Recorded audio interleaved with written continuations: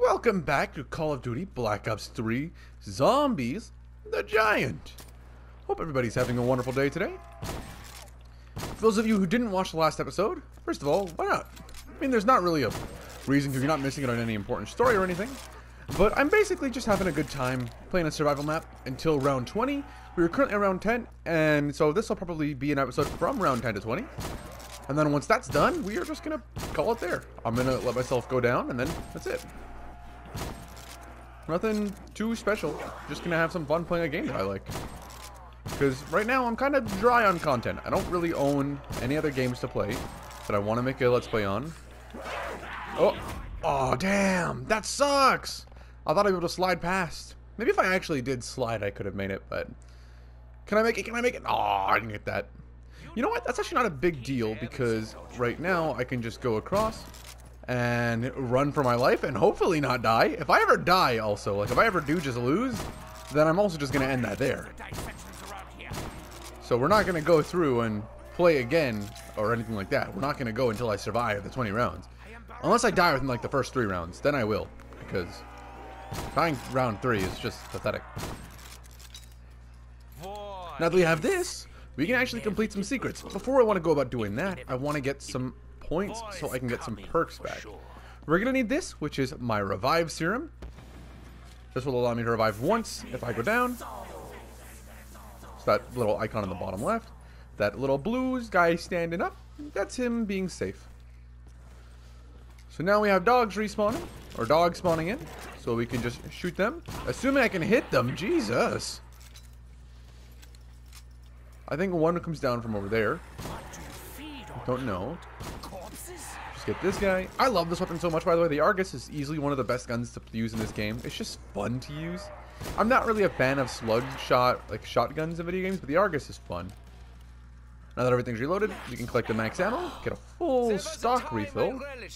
We haven't used that yet, and we are not yet available to get the, whatchamacallit. Brain's not working, the Juggernog, because it's 2,500 points. But if we come over here, and we shoot this little control panel, oof, that'll start floating up. Let's play hide and seek. And as the voice just said, I don't know how loud the voice is for you guys to hear, but we're gonna play some hide and seek. So now, the goal is basically just look around the map. There's some items we have to find, and we have to shoot them with this gun. Well, with this gun in particular, I actually don't know if you need a pack-a-punch gun. I don't think you need to shoot them with a pack-a-punch gun. But there's just some items on the map you now have to shoot. And so I can show you where all those are, but first I want to grab this. That way I can stay alive a little bit longer.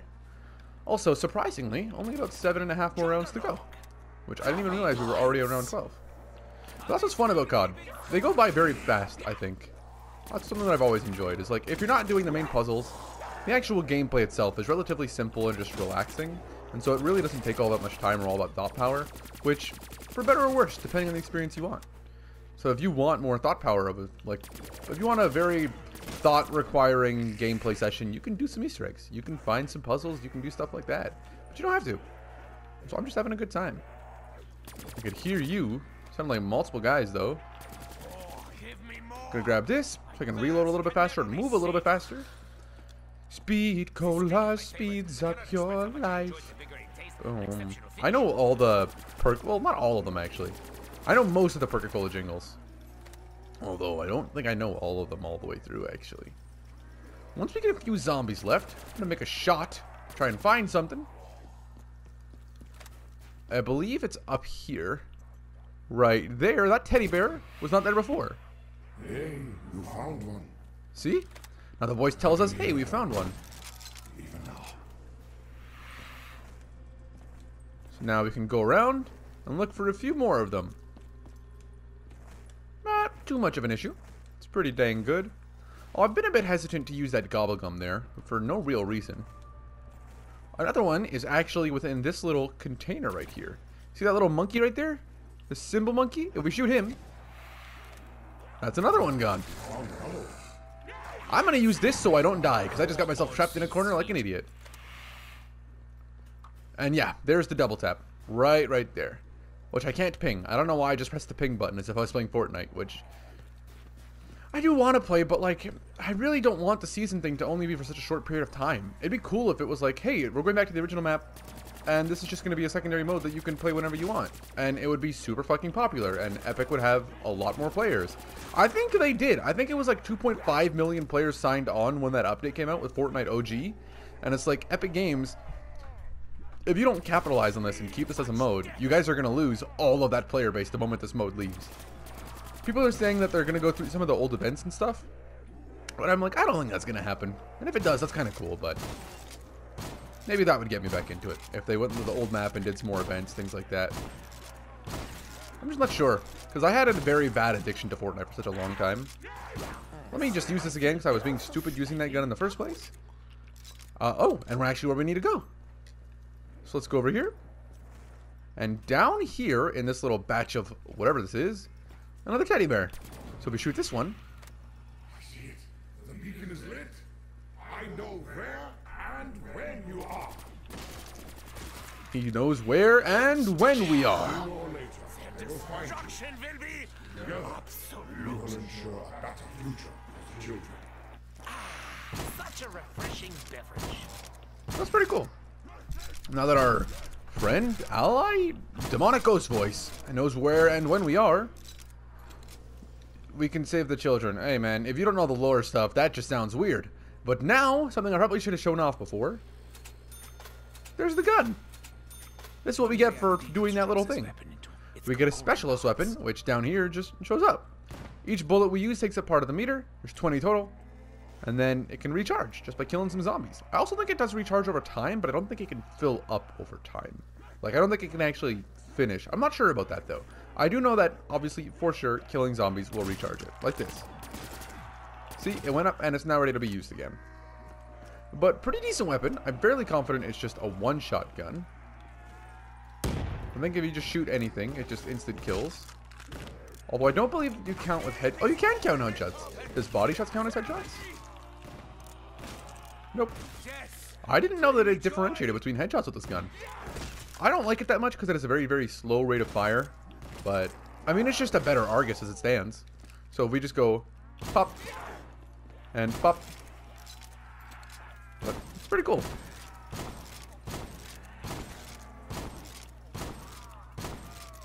I love this weapon. Argus is so cool, man. And now round 15. Also, we can grab a new set of gobble gum now, or a new chewing gum. In plain sight? I'll take that. This one basically makes us invisible and immune to damage for a short period of time. Actually, are you immune to damage? Or is it immune to damage from zombies? I think you're immune to damage while you activate it, but you're not totally immune to damage. Hey, I've leveled up again. You can tell how much I've played this game. I've prestiged a few different times. Although, not as much as some other people. Ooh, I'll take the Dracon. I love the Dracon. Although I don't have it customized right now, because I don't have that ability unlocked with the weapon level that I'm at. Or with my character level. You need to be a high enough level to manipulate each weapon individually, because each weapon is assigned to a specific level. So being level, I think it said I was level 7, I do not yet have the ability to customize this gun. But I do love running this gun with iron sights. So iron sights is not having that scope on top. It's just a little circular thing, similar to this. This one has the ELO sight on it, which I'd also be happy to have on this gun. Although, I want to grab that real quick. That's fun. Just getting the death machine out and just ripping through zombies. Always a good time. Reload all my guns. Appreciate that.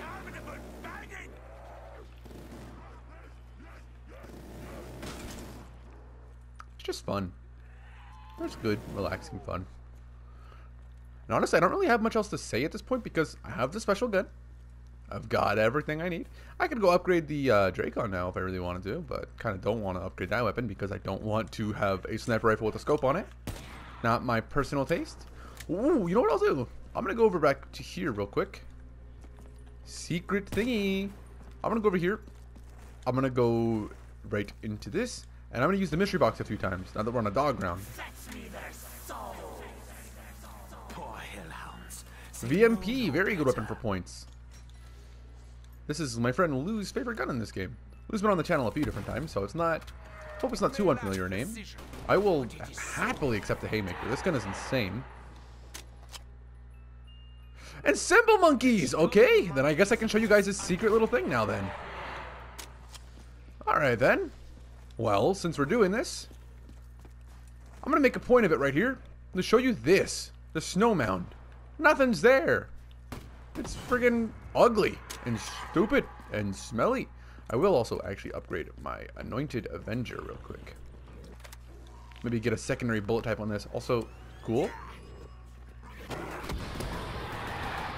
Nice. This doesn't refill it when you pack a punch it a second time. Thunderwall! That'll launch my enemies up. But there's 3 switches here. And a big old button. That's it. Also a giant head over there, which I think is kind of why this map is called the Giant, because that's being... I didn't know that moved. That's fucking cool. I did not know that moved. Okay, well now there's a secondary thing I can show you guys, which is that this map actually has a bunch of teleporters. So we linked the teleporters to the mainframe in the first episode. So now in this one, if I throw this guy down, well, I missed it. But if I do this, and just be bad at the game, like that, I'm just bad at the game. But a max ammo spawned in, so I can try again. Thanks, Samantha.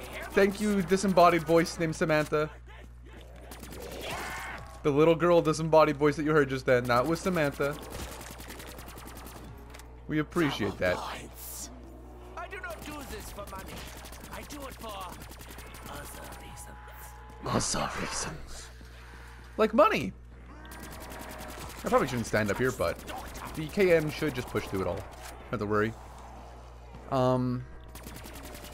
I do want to go try it again and not fuck it up this time, hopefully. So let's go to a teleporter. Let's go to the one in here. Although, I honestly don't recall specifically how to do it. I thought you had to throw this monkey and then turn the portal on, or turn the portal on and then throw the monkey. But maybe you can just go like this. Throw it in, teleport to the mainframe. Monkey screams! Did you hear that? Ah! And there were zombie faces in the shadows. And now one of the lights is green and one of the voltmeters is up, going up, and up, and up. So that means that we did it correctly. I don't believe you can do more than one of those for each of the teleporters per turn, but you might be able to. I just don't recall.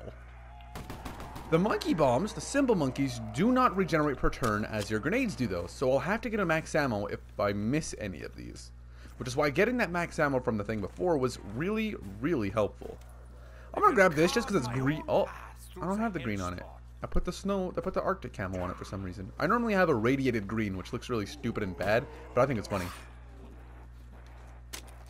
I could also go pack a punch this weapon now, which would be quite good. Because that'll just basically mean that no matter what happens, I won't die. But it's already a good weapon, so I'm not too worried. Though I will do it just because. It does mean that I'm going to need a bit more points now if I want to go do the rest of those. So let me grab this, the Shoe Shining. That is the upgraded version of the Haymaker, and this is easily one of the best weapons in the game.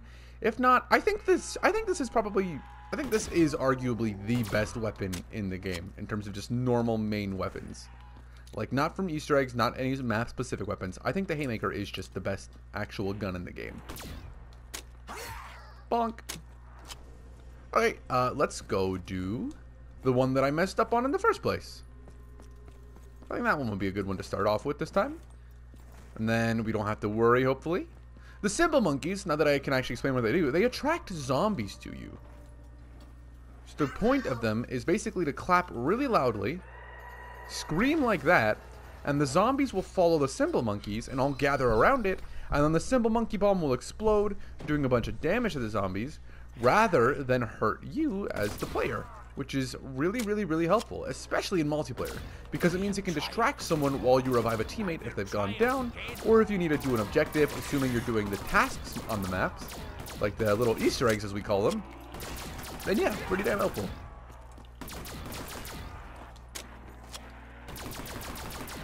My reputation precedes me. My reputation precedes me. But I have to laugh. Richtofen, how come no one will have you on the staff? Shut up. I heard you screaming in my ear. If you try to moan in my ear, I'm okay with that, but like, I don't know if I want dudes moaning in my ear, to be honest. Hey, daily shotgun survivalist. I didn't look at my challenges at all. That's pretty cool. Bonk. I also don't want ladies moaning in my ear. If I don't know you, don't moan in my ear. And if I do know, if I do know you, also don't moan in my ear, please. That's pretty weird.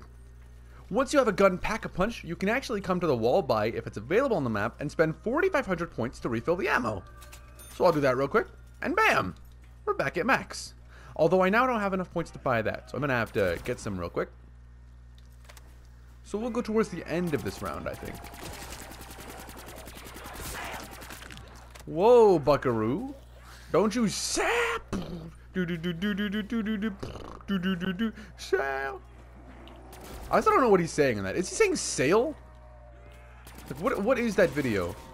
What the fuck is that guy saying? Insta kill, I'll take. That's knifey, knifey, knifey. I mean, if they die instantly, wouldn't the best tactic just be hold your weapon out in front of you, let them run into it? Because they kind of just fall. It's not like it like gets stuck on them. Or maybe it can get stuck on them. Maybe that's why you don't do that. Let's not die to this.